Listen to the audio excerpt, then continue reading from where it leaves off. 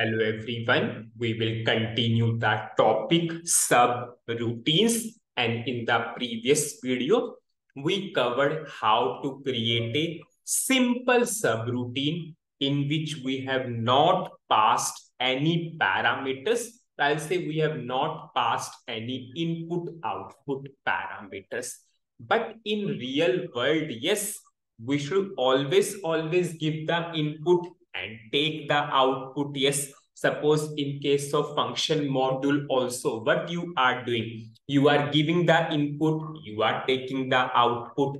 So now we will learn how to create a subroutine with parameters. Means with the help of those parameters, we will pass the input, we will take the output. So now we will see how to create a subroutine with parameters.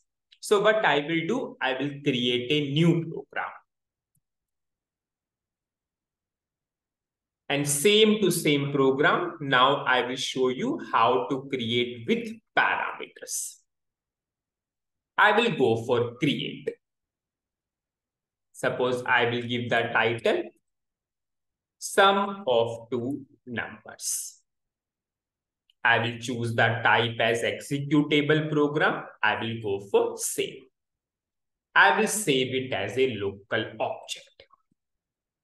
I will go for same to same two input parameters and one output variable.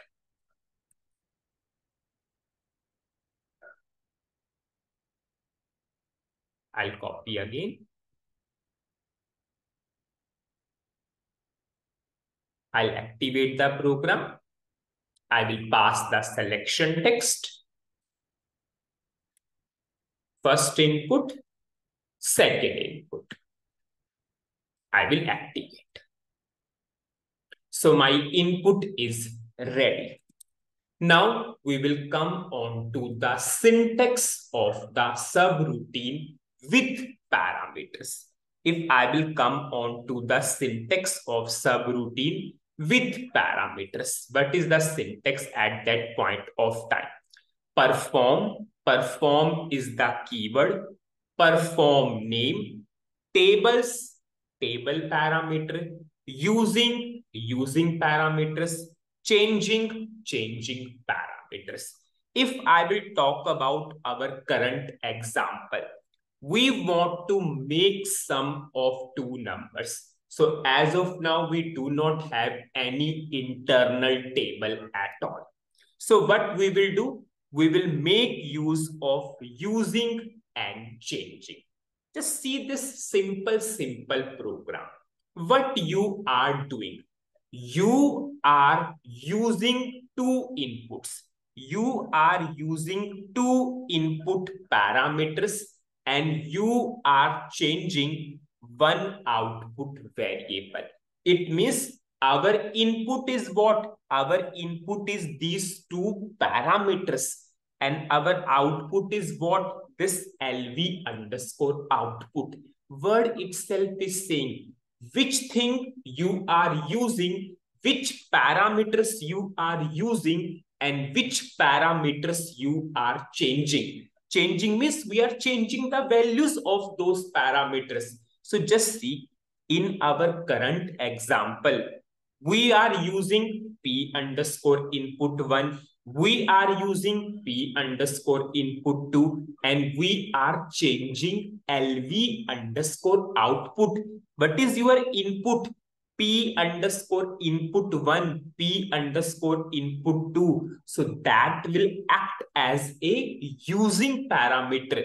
And what is LV underscore output? That will act as a changing parameter. Or if you want to understand in broader way, okay, whatever the inputs you want to use, take it as a part of using. Whatever you want to get the result, take it as a part of changing.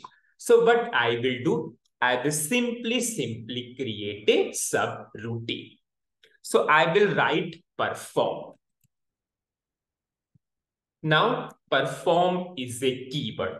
Now we will give some name to the subroutine. Suppose I'm saying sum. Now, what is your input? What is your input? What is your input parameters or using parameters?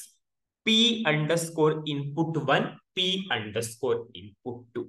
So I will write using. Using is the keyword. So what is my first input parameter?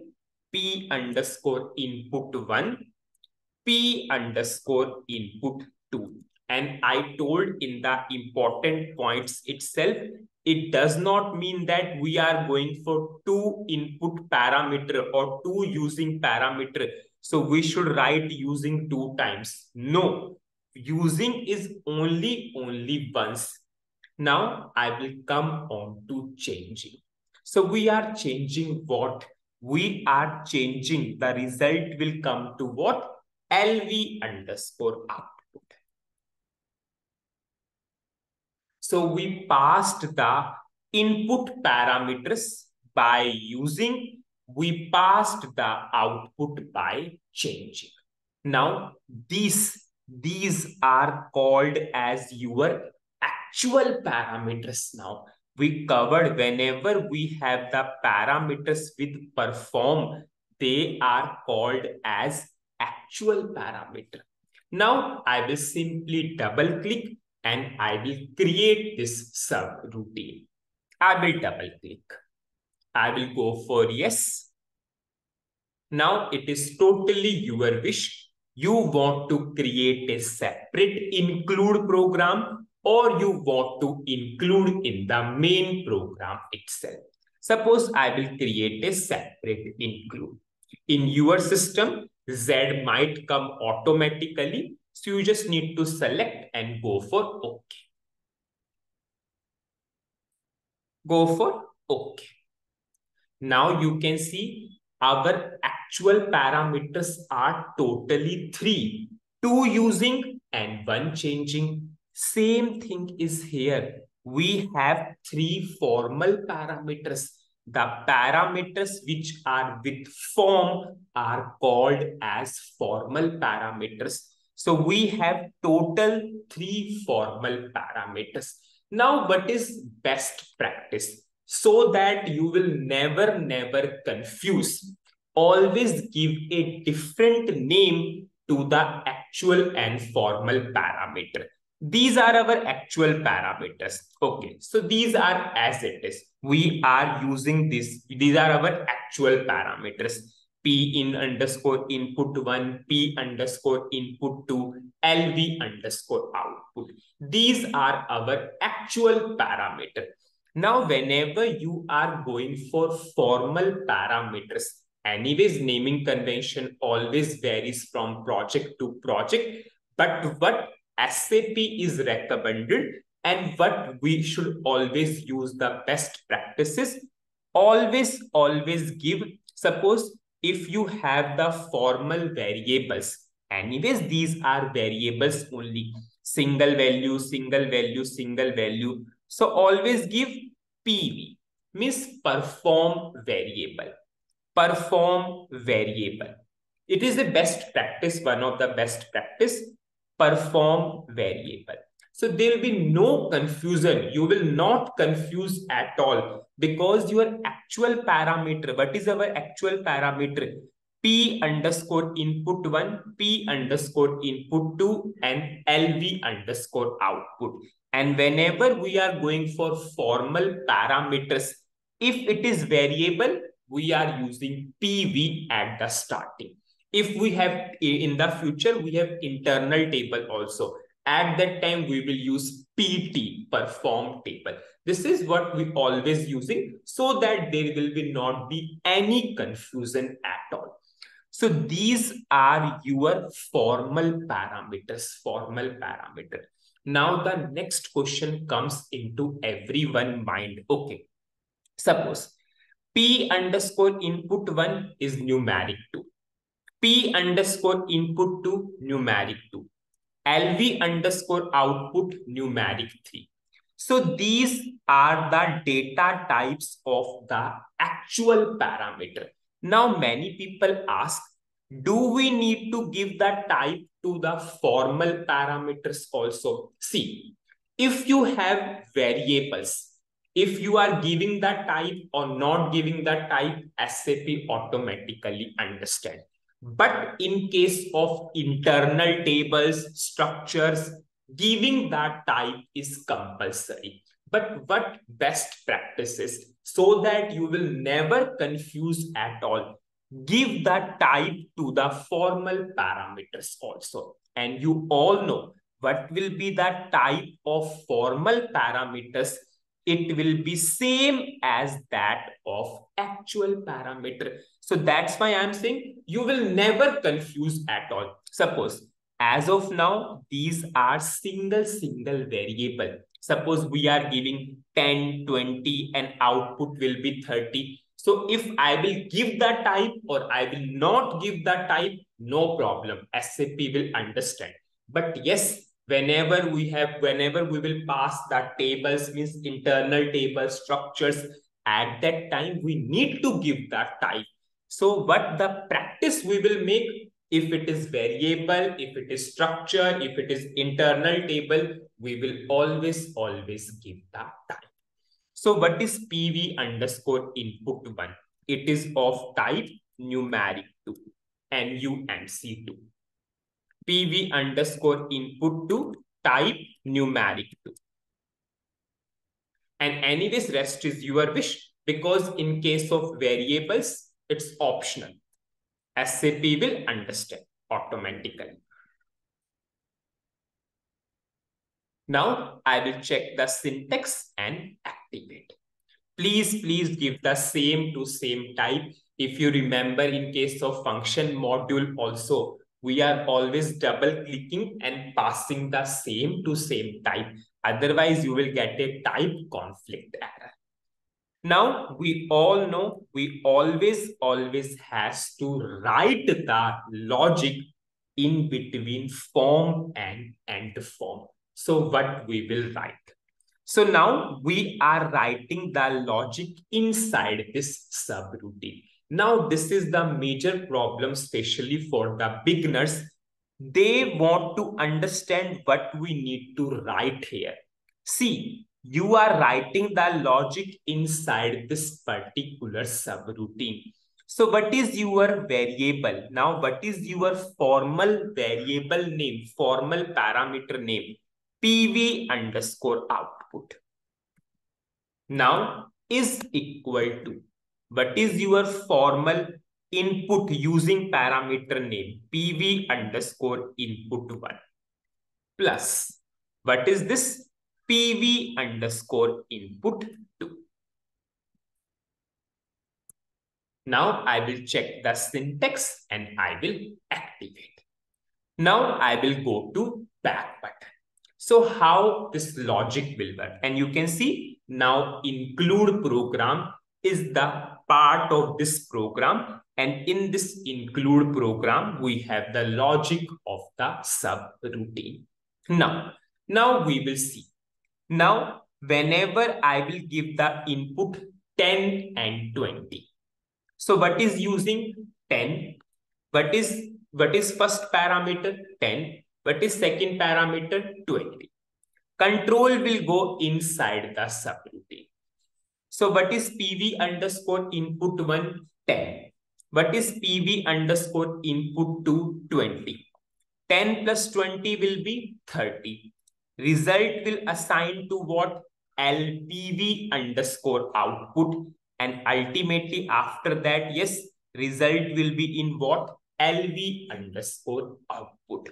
Now I will simply go for the write statement. LV underscore output.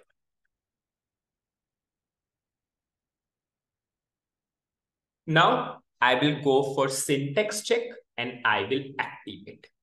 In the next video, whenever we will cover call by value and call by reference, then you will automatically understand how PV underscore output is assigning the result to LV underscore output. As of now, we are simply creating the subroutine. In the next video, we will understand whenever we are passing the values, we can pass the values by call by value and call by reference. That we will understand in the next video.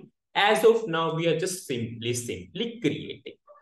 Now, for the best understanding, we will understand in the debugging mode. I will put a breakpoint. I will run. I will give the input 20. I will give the input 10. I will go to desktop 3, most preferable desktop. So what is your actual parameter value? P underscore input 1, 10. P underscore input 2, 20. P underscore input 1, 20. P underscore input 2, 10. And what is our changing? What is our output variable? It is blank as of now. If I want to go inside this subroutine, I will simply do F5. Now you can see inside this subroutine, now we have PV underscore input 1. PV underscore input 1 is 20. PV underscore input 2 is 10. From P underscore input 1, yes, now it is PV underscore input 1. We pass the value, yes. Now from PVP underscore input 2, we pass the value to PV underscore input 2. Now, this is our changing. PV underscore output is blank as of now. Now, PV underscore output 10 plus 20 is 30. Now you can see LV underscore output is 30 and we got the result. Now LV underscore output is 30. Now, what is the summary of this particular video? In this video, we started with the creation of a simple subroutine with parameters. Previously, we created the subroutine without parameters. Now we are going for subroutine with parameters. Now, whenever you are creating the subroutine with parameter, check what are the various input parameters, what are the various output parameters. Simple understanding. Whatever you want to pass as an input, yes, and always take as using. Whatever you want to take as output, take as changing. Now, we gave perform, sum. We gave two using parameters. And what is our changing? Changing is LV underscore output. We created the subroutine. Now these are your actual parameters and these are our formal parameters. Now what is best way? Always give the type to the formal parameters also so that there is no confusion at all. Now inside this subroutine, we have written the logic and we got the expected result. Now, maximum people will confuse at this point of time. We have assigned the result to PV underscore output. How it came to LV underscore output. See, in the next video, we will cover call by value and call by reference concept. We passed the various things. We passed the various things from the actual parameter to formal parameter. How we are passing? We have to pass by reference or we have to pass by value. Whenever that topic will be covered, you will understand automatically. Here you have PV underscore output. How it assigned to LV underscore output. So just wait for the future videos to come. You will automatically understand or you will understand in a better manner. So that's it in this particular video. Thank you.